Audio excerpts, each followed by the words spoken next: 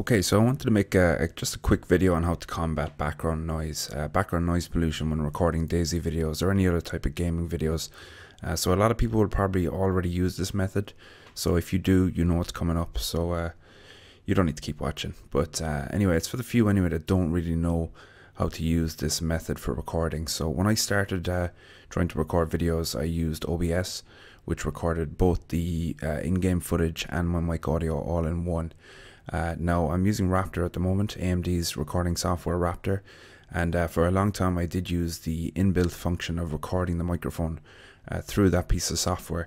Now if you're using NVIDIA cards, then you'll be using Shadowplay. It's more or less the same thing. So at this moment I'm using OBS to record this part, but once the game starts it'll all be Raptr. So the best way, what I find is when you're recording with Raptr and you're using the actual in-game mic, so if you have a look here, when you open it up in the control center, you have an option here to enable the microphone. Now this will let you record your audio with your actual gameplay. Now what happens is when you do this is you get all the background noise that's in your room or your office or wherever you're recording. You're going to have clicks of the mouse like so, or you're going to have, if you have a mechanical keyboard especially, you're going to get a lot of that background noise. Plus I notice a lot of people as well, when you're running games like DayZ, the CPU fan is pretty loud. The fans on the tower are pretty loud, so you'll get a lot of background noise, and while you're speaking it's not too bad because the levels sort of adjust, but when you're not actually speaking and it's recording all the time, you get quite a lot of background noise in there. So I'm going to show you something, method and how to combat that. So first of all, let's have a look at a little clip of me using Raptr with the mic application ticked, so that I'm using Raptr to record my audio as well. Okay, so at the moment we're using Raptr with the microphone activated through the application. So at the moment we're recording audio from the microphone through Raptr. Now if I was to stop speaking and say if I was being attacked by a player or I was attacking a zombie, you would hear a lot of this. So when I'm punching there, you can actually hear the clicks of the mouse, and also if I was to be moving around quite a bit with the, especially if you're using a mechanical keyboard, so this sound.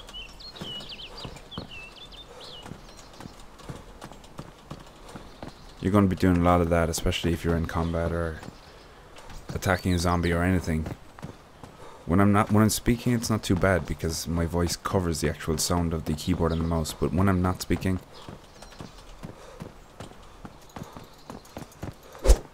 as you can see, it is there in the background. And a lot of people as well, if they've got pretty loud fans on the case, then they're going to have a lot of background noise, which we should be able to cut out by not using the microphone recording option in Raptr.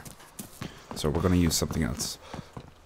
Okay, so now what we're going to try is recording with Raptr with the microphone deactivated, and we're going to record the audio on a separate piece of software. Now what I'm going to use is Sony Vegas because I have it right here. But if you have Audacity or Adobe Audition or anything at all, anything that you can record your audio on, you're going to use that because you're going to get a better quality audio out of this anyway. So the first thing we want to do is go back down to AMD Gaming Evolved and click into this option here, and what we want to do is disable the microphone. We are not going to record the audio using Raptr this time around. Okay, so we can disable that now as well. Just have a quick look at the settings here. What I'm using for this is 35 megabits. It's my bitrate, a max frame rate of 60, and a max video resolution of 1080p. Now obviously for DayZ we're not going to get 60 frames per second, but you know, every now and then it might jump up to about 40 if I'm lucky.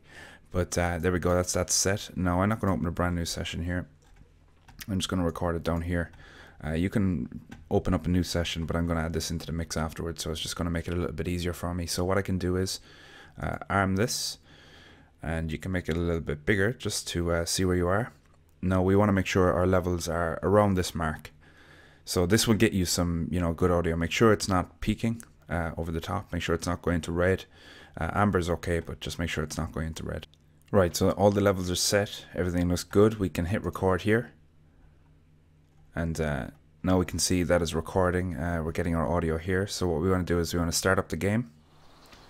Okay, so the game's up and running. We're now recording on Raptr with just getting the game footage only, and we're recording the audio on Sony Vegas. So let's go back out and perform the same test again.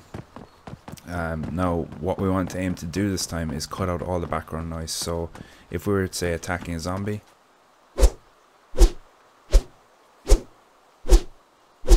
okay, now we've taken all this down, all this volume down. You can no longer hear it. I'm moving around, pressing the keyboard. While I speak, you might be able to hear it slightly, but when I don't speak,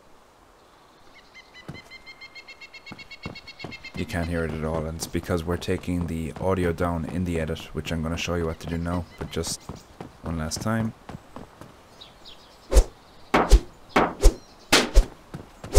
No clicking of the mouse. So I'll show you how to do that. It's really simple. Okay, so this is the piece of video, and as you can see here as I flick through the frames, this is the video that we just recorded, and just below here is the audio that we've taken directly from Sony Vegas and popped it in the project media here. And what we've done is, anytime that I'm not speaking, as you can see, I've dragged the volume down on these.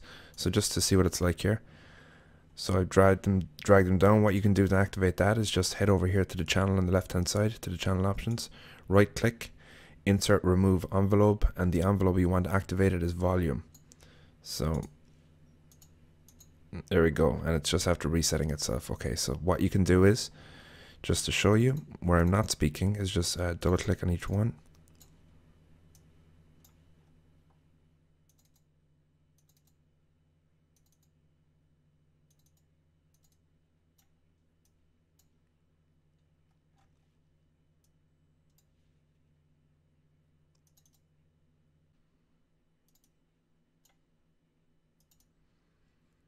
Okay, so now that that's completed, you'll no longer be able to hear any background noise that's been picked up by my microphone when I'm not actually speaking. So this is good for long videos if you're running cross country and there's sections that you're not actually speaking, and the viewer can actually hear your fans in the background, or they can hear the clicking of your mouse or your keyboard, or if you're in combat and you need to take that out just to kind of create more immersion in the video. Rather than the person watching kind of, really knowing that you're stressing out with the keyboard or the mouse, you can take all of that out. So this is also good as well if you want to narrate your videos, because your in-game voice will actually sound very similar to your narration voice, and you won't lose any quality. You're keeping a consistent audio quality throughout the whole video. So I hope that's helped. If you have any questions, just ask them in the comments. And anyway, hope you enjoyed. Cheers.